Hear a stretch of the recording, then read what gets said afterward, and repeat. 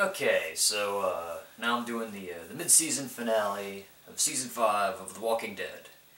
This episode is called Coda, which is, I think, again, fitting just because Coda is usually used for the end of like a music piece, and it's basically just means the end. So, the beginning of this episode follows Rick chasing after Officer, well, I don't know what his last name is, but Bob, from the end of last episode, chasing after him, and he gets in a cop car and he tells him, Bob, stop running, we can fix it, stop running, and he keeps running, and so Rick hits him with the car and it basically gravely injures him. And then the officer then comes out and says, it's not going to work, your plan isn't going to work, you don't know Dawn like I do, and Rick kind of tells him to shut up and shoots him. So they manage, Rick gets back with the group and he says the plan should still work, hopefully. So they go and then they start to set up the whole prisoner exchange. For the other part of the episode, we follow more of the actions of Father Gabriel, who goes to the school where, I guess, after he shut all the people out from his church, that's where they went and where they all subsequently died. And so he sees the aftermath of what he's done. So, and he also, that's where the termites, or whatever you want to call them, that's where they were held up at. So he sees Bob's leg there, which is still there. So the walkers break out and he starts to run back to the church. And so Michonne and Carl break open the door, which was, bolted shut, to get him in, and then basically they do almost like a bait and catch, where they lure all the walkers inside, they sneak out the way Father Gabriel did, and they shut all the walkers inside the church. And so, for their story, I'll finish theirs up really quick, because that's the main bulk. They're hanging out outside, and then the walkers are about to break out when Abraham what was Graham, Team Graham. I just thought that was clever. They pull up and they block the door with the fire truck, and then off camera they blow everything up, or they shoot everything. And so then after that they tell Maggie, hey, we found Beth, and they're in Atlanta, they're in a hospital, and so they all go off and they're gonna go join that situation. And then the other major thing is, inside the hospital, Beth is kind of getting closer to Dawn. She finds out about life before Dawn was in charge and all kinds of other things, and it's basically hinted that Dawn killed her successor because he was just saving people, and he didn't care that you have to, that in their view, you have to pick who you save. So he just went out and was saving people, and he had to be killed because of that. And another officer thinks that Dawn is in the same position, so he's like, "Oh, I'm gonna kill you," and so I can take over. And so, with the help of Beth, they manage to kill him. And so then, Dawn and Beth kind of get closer a little bit. And then, in Carol's room, Dawn and Beth talking over, and it's like, "No, you weren't protecting me." Beth accuses Dawn. She says, "You weren't protecting me, you were protecting you. Because, those were problems. All the officers that have been killed were problems, and you don't have to deal with that now, because..." And so you're protecting me to protect you. And she goes, "Yeah, because, And she says, "No." And she says that, this isn't how the world has to be. We're surviving. That's what we do. It's what we have to do to survive. So Rick gets, they lure two other officers in a car to come up to the top of a parking structure, and Rick throws his gun down and he says, "We have two of your people, you have two of ours, we would like to make an exchange." And so they say, "Oh, where's the rest of your group?" And as they're asking this question, a walker is walking up to the top of the thing, and then Sasha shoots the walker with a silent sniper rifle, and so then they notice this, and so it's really funny just because Rick's just, because now they know that oh, they're not so alone, so Rick just kind of steps back, and it's one of the funniest moments, or I thought it was funny / cool. He's like, call it in, I can wait, and just kind of takes a couple steps back, and it's like, yeah, he doesn't, Rick don't care. Rick's a badass. But, we see a little bit of a development of Sasha and Tyrese, because, they're in a similar situation.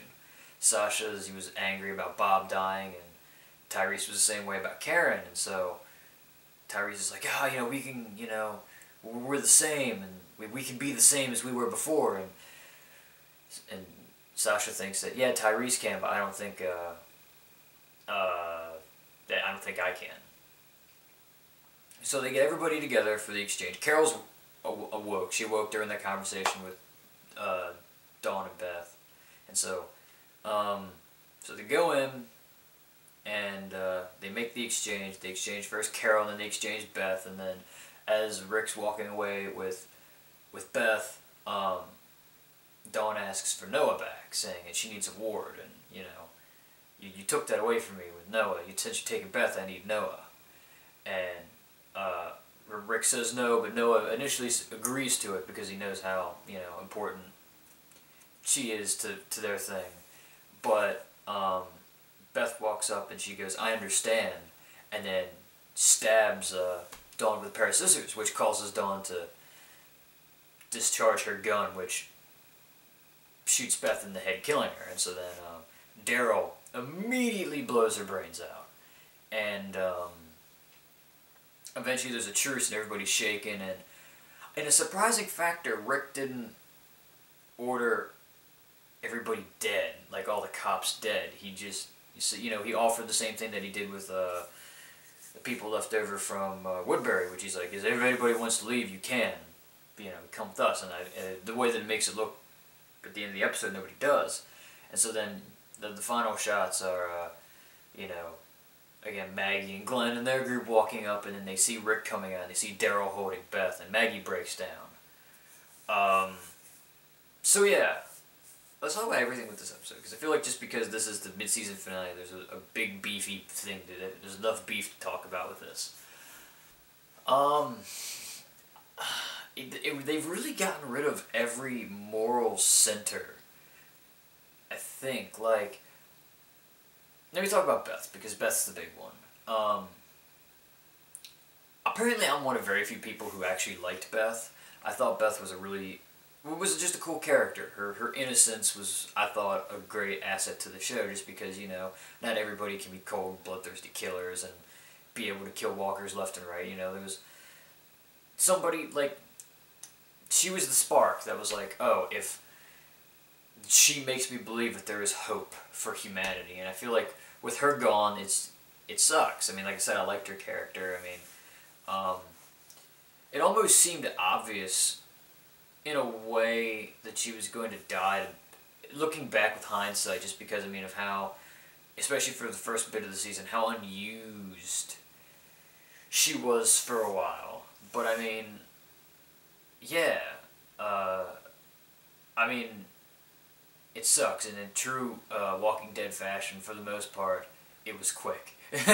I mean, Andrea's was a big thing. I think the only death that I've seen so far that was like a big thing was like Lori and Andrea, and then other than that, like Herschel, Herschel and Beth have both been really big, which is another thing. Poor Maggie. Maggie's lost everything. I mean, if Glenn dies, then she's going to be a nervous wreck. But the other thing is, like, Father Gabriel kind of accepting that, I guess he's kind of accepted that he can't just not do anything anymore. Which is another thing. It's like, that's another person who's like, if there's hope for humanity, it's this guy who holds his religion even above surviving, in a way. And now he's foregone that to survive. I think that almost kind of sucks. But yeah, alright, so this was a good episode. I thought, like, everything, the tension was well built up, and I mean, to the exchange, which was the big part, and then once Beth kind of stepped forward, I was like, she's gonna die, and then I just didn't think it would happen so quickly, in a way. Like, it was literally stab, shot, dead. Like, I don't know. I'm still also trying to grasp what she meant by now I understand. I think it was that after losing Noah, which was somebody I don't think Dawn thought she was going to lose, she wanted to make sure that Beth stuck around. And she's now that Noah's back, and she kind of leveraged to get Noah, or that she has to get rid of Beth. You know, she sees Beth as expendable, and so it's like, you never cared. You're just, again, you're protecting yourself. Everything you said to me is BS, which I think is a great interesting thing. But this whole half season in general is been, I think it's good, but it's interesting in the sense that there's a lot of different things happening all at the same time. It's not as bad as the second half of season 4, but like there's like 15 things happening all at the same time, and it's kind of bad. Well, not bad, but it's like the first thing, there's the saga with the Terminites, and then there's Beth's story, and then also a little bit the Abraham's group, and then there's Rick's group, and so there's a bunch of different stories being told, but they all kind of came together in a way. I like how there's the two parallels of the hospital and Terminus, where Terminus is the institutional evil where things are bad, where it's like things are really, really bad, but they look good, and the same thing with the hospital, like bad things are happening, but they're doing it so they can survive. And so I think the theme of this season is, you know, what are you willing to do to survive? And that's a deep question, you know. Are you willing to let certain liberties go? Or are you going to eat people? It's, you know, it's what do you hold most dear? What do you hold to the highest standards? So, yeah, this has been a great season of Walking Dead. I can't wait for February now, for when the next half of the season comes out. So, so that's what, 2 months? 3 months? Well, a little over 2 months now. So, until then, so I won't be doing one of these until then. So, yeah, I'll talk to you guys later.